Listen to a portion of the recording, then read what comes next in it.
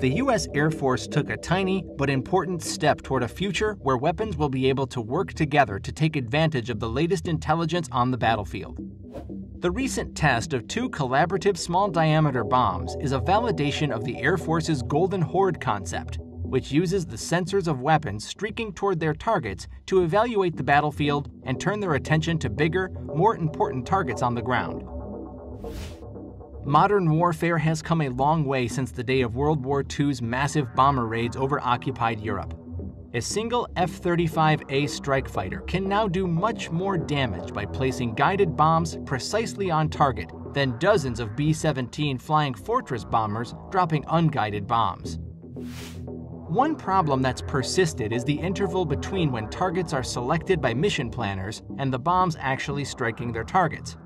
Improved communications and intelligence gathering have shrunk the interval considerably, as has a pilot's ability to change targets.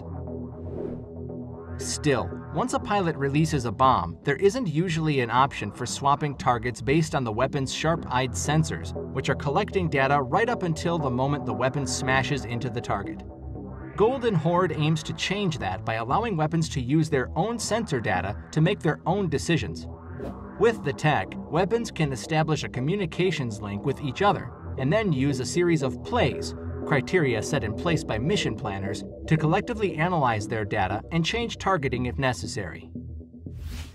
Future bombs, missiles, and other munitions will be able to change targeting in flight, allowing the Air Force to detect and strike high-priority targets that might have just rolled onto the battlefield.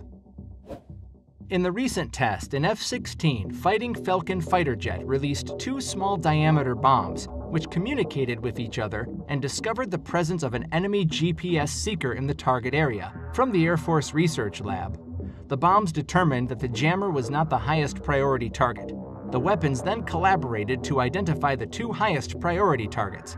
However, due to an improper weapon software load, the collaboration guidance commands were not sent to the weapon navigation system. Without the updated target locations, the weapons impacted a fail-safe target location. Golden Horde does not utilize artificial intelligence, but rather a system more like the if-then commands built into computer software, the Air Force says. For example, if a user plugs her iPhone into a computer, then the computer will launch Apple Music. In Golden Horde's case, if a bomb is streaking toward a radar installation and then the bomb's infrared seeker detects a nuclear-capable ballistic missile launcher, the bomb will home in on the launcher instead. Even better, one Golden Horde-enabled bomb can tell other bombs in flight what it discovered after launch. All of the bombs will then come to the same conclusion, that the launcher is more important than the original target, piling on and helping to ensure its destruction. The GBU-39 small-diameter bomb is an unpowered precision-guided bomb that consists of a 250-pound bomb payload, a seeker sensor package, and a guidance kit. A fighter or bomber can release the SDB from distances of up to 60 miles, whereupon the bomb will glide down and strike its designated target. The Pentagon's Defense Advanced Research Projects Agency, or DARPA, is preparing to build a working copy of the new OpFires hypersonic missile. OpFires, destined for the U.S. Army, will give the service the ability to strike targets with a fleeting window of opportunity, covering the weapon's 1,000-mile range in 20 minutes. OpFires recently passed a preliminary design review that resulted in a comprehensive design and test plan, according to a DARPA statement. The R&D shop will now advance the program to full-scale missile fabrication, assembly, and flight testing from a launch vehicle. Flight testing is scheduled to begin in 2022. Once OpFires is proven to work, DARPA will hand off the whole program to the Army to make the next move.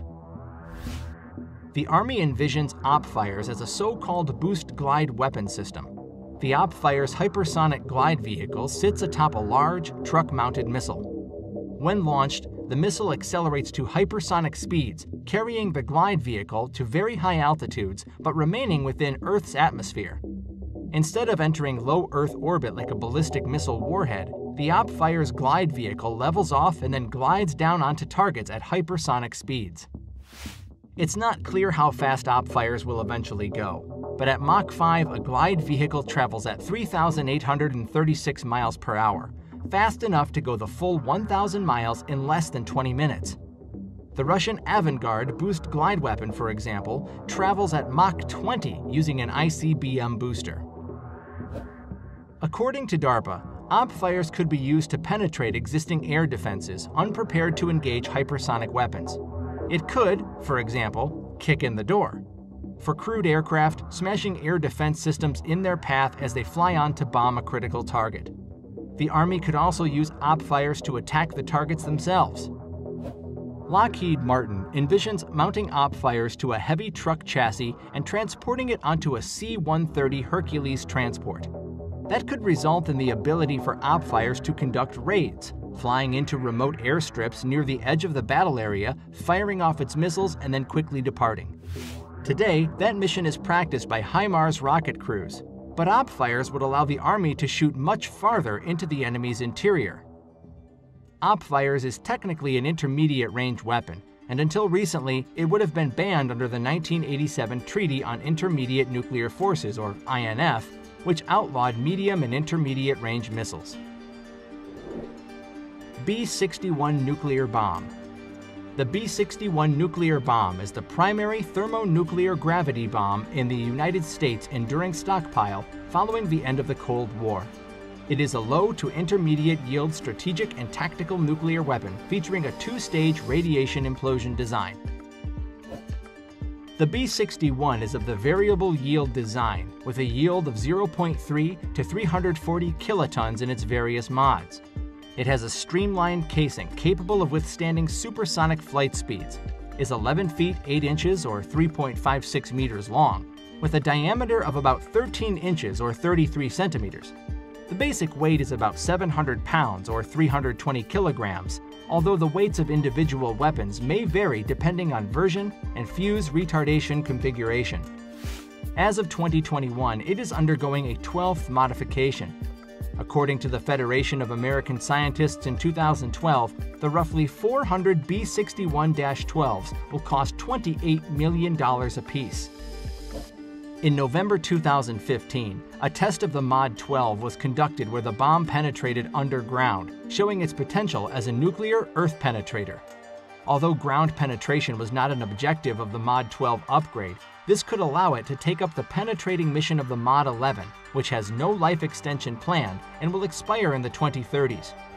Being able to penetrate underground increases its effectiveness against buried targets as it more efficiently transmits explosive energy through enhanced ground shock coupling, allowing its max yield of 50 kilotons underground to have the equivalent surface burst capability of a 750 kiloton to 1.25 megaton weapon. The Mod 12's increased accuracy and earth penetration capability allows a lower strike yield to be selected, reducing radioactive fallout risk, potentially making it more attractive to military planners. We hope you liked this video, and we want to know which was your favorite. And don't forget to give this video a thumbs up and hit the subscribe button and the bell down below if you want to make sure you never miss out on important new information like this.